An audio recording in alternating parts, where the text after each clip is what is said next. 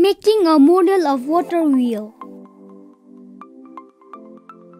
Materials used: plastic spoons, plastic bottle cap, ball pen refill, popsicle sticks, a plastic bottle, a straw, hot glue, water, tray, scissors and knife. Procedure: made a wheel using plastic spoons, a plastic lid, a pen refill and hot glue. Made a stand for the wheel using popsicle sticks and hot glue. Prepared a water source piercing the water bottle at the bottom.